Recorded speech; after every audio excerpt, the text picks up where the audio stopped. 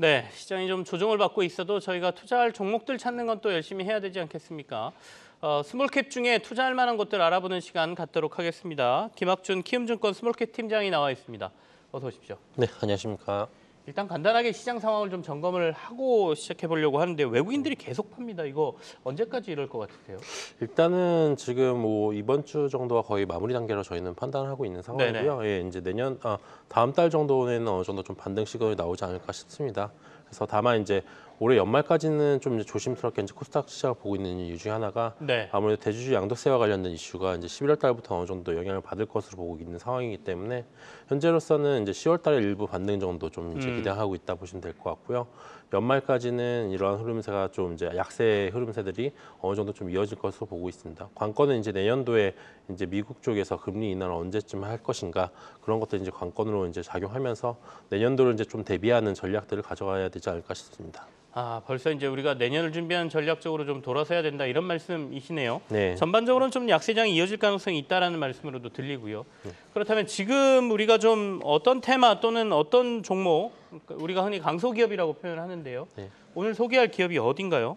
네, 오늘 소개해드릴 기업은 이제 내년도에 진짜 아까 말씀드린 내년도를 준비하자 말씀드렸잖아요. 네네. 저희가 이제 저희 하우스에서 이제 보고 있는 내년도에 이제 주요 테마 중에 하나는 이제 AI 쪽과 자율주행 쪽 그렇게 두 군데를 보고 있는데 일단은 오늘 소개해드릴 업체들은 둘 다 AI 업체라 보시면 될 것 같습니다. 첫 번째 소개해드릴 업체는 엠로고요. 최근에 이제 상반기에 이제 삼성 SDS가 인수를 하면서 관심도가 많이 높아진 업체입니다. 이 업체 같은 경우에는 이제 국내 쪽에서 이제 사업을 그동안에 SCM 부분에서 계속 영위를 하다가 이번에 이제 삼성 SDS에서 인수를 하면서 전반적으로 해외 쪽으로 지금 확장될 기회를 잡고 있는 업체다라고 이렇게 말씀을 드릴 수가 있을 것 같습니다. 그래서 일단은 삼성 SDS 같은 경우에는 이제 엠로를 인수하면서 오나인 솔루션과 이제 같이 통합을 해서 통합 솔루션을 만들 계획을 갖고 있습니다. 그래서 제품과 관련된 기획 쪽과 관련된 SCP 부분을 오나인이 이제 기획을 하고요.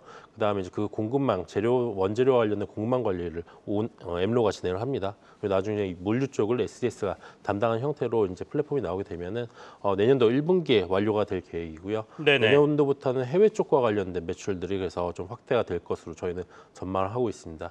실제로 실적은 그러면 어느 정도로 예상하고 계세요? 네, 저희 같은 경우에는 이제 내년도에 한 1,300억대가 넘는 이제 매출액을 기록할 것으로 저희는 보고 내년에요? 있는 네. 올해가 지금 표로 나가는 거 보면 추정이 688억 원인데 이게 거의 2배 이상 간다는 얘기네요. 네, 말씀드릴 이유가 이제 어쨌든 캡티브 쪽과 관련된 매출들도 아마 올해부터 해서 내년도에 특히나 많이 반영되게 될 걸로 저희는 판단하고 있는 상황이고요. 해외 쪽과 관련돼서 이제 계약 건수들이 내년도에 좀 많이 늘어나면서 매출액들이 좀 많이 늘어날 걸로 저희는 추정하고 있는 상황입니다. 지금 이제 부문 실적 추이도 나오는데 이 그래프에 대한 설명도 해주시고 추가로 저희가 엠로에 주목할 게 있으면 좀 말씀을 해주시죠. 네, 일단은 이제 라이센스 매출 같은 경우에는 지속적으로 좀 늘어나고 있는 상황인데 지금 저희가 이제 내년도에 좀 기대하고 있는 부분들은 클라우드 사용률 쪽입니다. 해외 쪽으로 나가는 이제 그 플랫폼 같은 경우에는 사스 모델로 나갈 계획을 갖고 있기 때문에 내년도에 이제 클라우드 쪽과 관련된 매출들이 늘어나게 되면은 전체적으로 영업이익률이 올라가는 재고가 되는 효과들이 나타날 걸로 보고 있어서 엠로에 대해서는 좀 이제 기대를 하고 있는 상황이고요.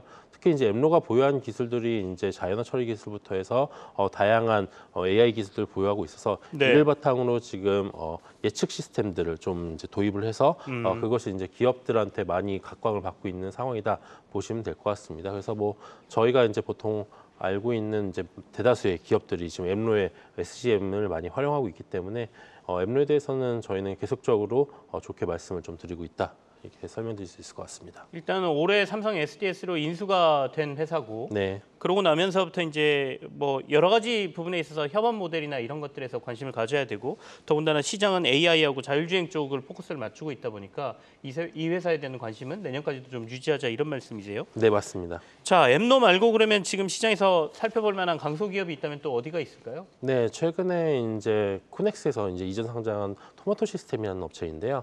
이 업체는 이제 오늘 이제 어저께 상장한 인스웨이브 시스템하고 비슷한 사업을 영위하고 있는 업체라 보시면 될 것 같습니다.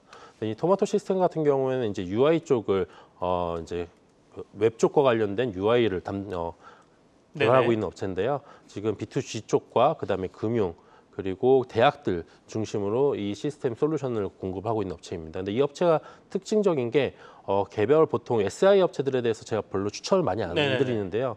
SI 업체들이 가장 많이 갖고 있는 공통점 중에 하나가 인건비가 많이 든다는 겁니다. 인건비가 최근에 좀 많이 올랐기 때문에 이익률이 대부분 다 떨어지는 그런 형태들을 보여주는데 이 업체 같은 경우에는 AI 쪽을 통해 가지고 실제 한 가지 원 솔루션으로 이제 모바일 쪽과 PC 그리고 크롬 버전 세 가지를 동시에 호환될 수 있는 그런 솔루션을 개발했다 보시면 될 것 같고요. 이에 따라서 다른 경쟁사들을 대비해서 인원수가 투입되는 게 한 3분의 1에서 4분의 1까지 감소가 되게 됩니다.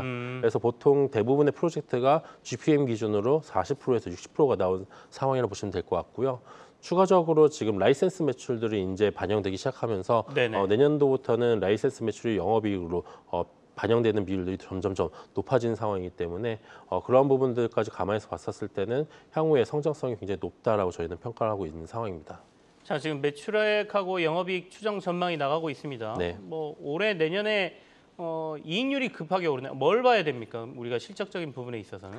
실적적인 부분에서 봤었을 때는 일단 매출액이 가장 느르는 것이 첫 번째고요. 네네. 일단 기본적으로 매출액 성장이 받쳐주게 되면은 이익률 20%대 중반 이상은 항상 받쳐줄 수 있는 업체이기 때문에 그거에 대해서 이제 보는 것이 첫 번째 포인트고요. 두 번째로는 이제 해외 확장 쪽을 이 업체가 좀 이제 계획을 하고 있습니다. 일본 쪽으로 해외 확장을 노리고 있는데 그쪽에서의 성과들. 그리고 세 번째로는 지금 미국 쪽에서 원격 진료하고 있는 것들이 있어서 그쪽과 관련돼서 성과가 좀 있을 네네. 것인지 그런 부분들을 좀 판단해서 보시는 것이 중요하다 말씀드리고 있습니다. 자, 토마토 시스템은 그러면 향후에 이제 해외 쪽으로 진출해서 성과가 나오는 거 이런 부분이 이제 주가에는 동력이 되겠다 이런 말씀이 되네요. 네. 토마토 시스템은 그때 상장하고 나서 저희 프로에 한번 대표이사가 나왔던 걸 저도 기억을 좀 하고 있는데 네. 자, 엠노도 그렇고 토마토 시스템도 그렇고 그러면 지금부터 봐서 조금씩 담아가는 전략이 맞습니까? 아니면 내년에 그냥 내가 포트폴리오에 담을 테니까 지금은 좀 지켜보다가 기회를 봐야 되는 겁니까? 일단은 저희가 말씀드린 업체들은 지금 현재도 실적이 어느 정도 꾸준하게 나오는 업체들이기 네네. 때문에 지금 수준에서는 크게 부담이 없는 수준이라고 저희는 판단하고 있는 상황이고요. 내년도에 이제 실제 아까 말씀드렸던 성장 그 기대치들이 실제 이제 발현이 됐었을 때는 이미 주가가 좀 많이 올라 있을 가능성이 높기 때문에 저희 같은 경우에 지금부터 조금씩 담아가는 전략이 좀 맞지 않을까라고 말씀드리고 있습니다. 내년을 바라보고 지금부터 조금은 관심 가질 만한 종목들이다. 네. 내년에 이제 본격적으로 설명하신 것들이 이루어진다라고 하면 네. 주가는 조금 더 여기서 위로 올라가 있을 가능성이 높다 이런 전망을 하고 계시는군요. 네, 맞습니다. 목표가도 제시하셨습니까? 두 회사 다? 두 회사 둘 다 NR로 이제 난레이티드로 말씀을 드리는 상황이고요. 목표가는 따로 내놓지 않았습니다. 알겠습니다. 네. 자, 스몰캡 중에 저희가 하반기에 좀 주목할 만한 내년에 이제 성장성이 빛날 만한 회사들 두 종목 소개를 받았습니다. 엠노와 토마토 시스템 소개를 받았는데요. 키움증권의 김학군 팀장과 함께했습니다. 고맙습니다. 네, 감사합니다.